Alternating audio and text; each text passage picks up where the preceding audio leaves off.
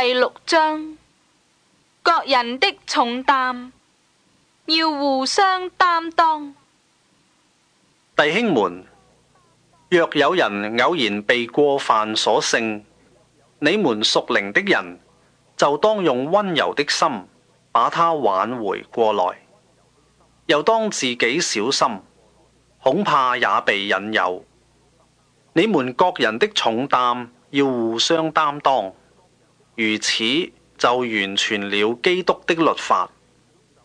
人若無有，自己還以為有，就是自欺了。各人應當察驗自己的行為，這樣他所誇的就專在自己，不在別人了。因為各人必擔當自己的擔子。種什麼，收什麼。在道理上受教的，當把一切需用的供給施教的人，不要自欺。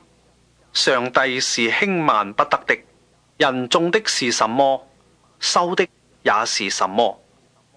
順着情慾撒種的，必從情慾收敗壞；順着聖靈撒種的，必從聖靈收永生。我們行善不可喪志，若不灰心，到了時候就要收成。所以有了機會，就當向眾人行善，向信徒一家的人更當這樣。請看我親手寫給你們的字是何等的大呢？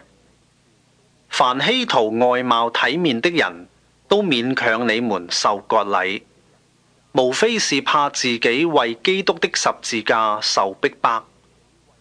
他們那些受割禮的，連自己也不守律法，他們願意你們受割禮，不過要藉着你們的肉體誇口。但我斷不以別的誇口，只誇我們主耶穌基督的十字架。因這十字架，就我而論，世界已經釘在十字架上；就世界而論，我已經釘在十字架上。當作新造的人，受割禮不受割禮都無關緊要，要緊的就是作新造的人。凡照此理而行的，願平安憐憫加給他們和上帝的以色列民。從今以後，人都不要攪擾我，因為我身上帶着耶穌的印記。弟兄們，願我主耶穌基督的恩常在你們心裏。阿門。